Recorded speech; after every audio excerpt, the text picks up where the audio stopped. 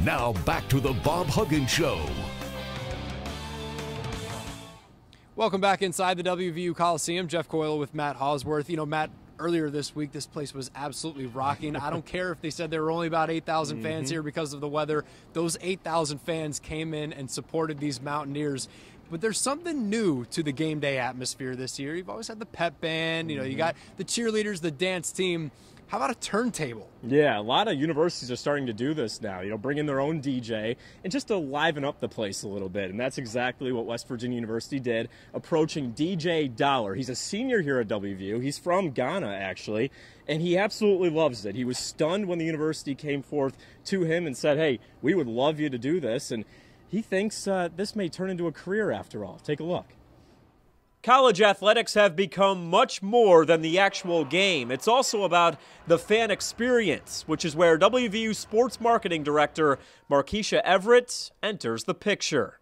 I pay very close attention to trends in the sporting industry, especially kind of at the collegiate level as well as NBA level, and looking for production, you know, value, what are they putting on their video boards, what's getting people going, that sort of thing, but also always looking to see how we can tie in pop culture trends, you know, with the stuff that we do within athletics. And that led to a DJ.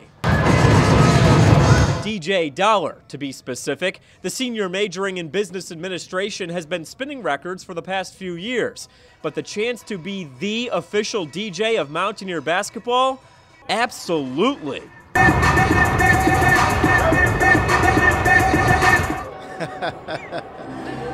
I was like, sure, you know, I have a lot of big goals and dreams, but this wasn't one of them. I never thought about this. So as soon as she said I'm from athletics, I was like, well, this could be good. But you know what? I accepted a challenge because I knew I could do it. So the next time you're at the Coliseum and find yourself busting a move, think of DJDollar spinning the tracks in the corner next to the student section. He doesn't play all rap.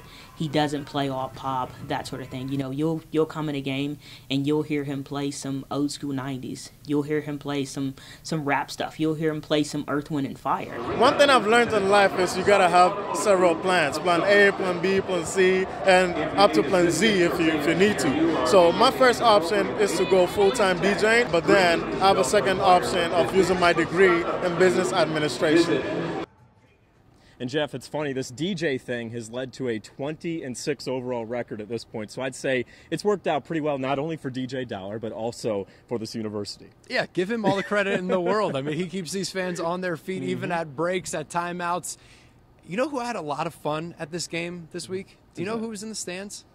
Oh, I think I know, actually. This guy won a Super Bowl last year. Yeah, he had the bling on to prove it, He was in a Super Bowl this year. We're going to have a little bit of what Bruce Irvin was doing in the stands for West Virginia University and a number of other updates around WVU athletics. Stick around. We've got that coming up later in the Bob Huggins Show.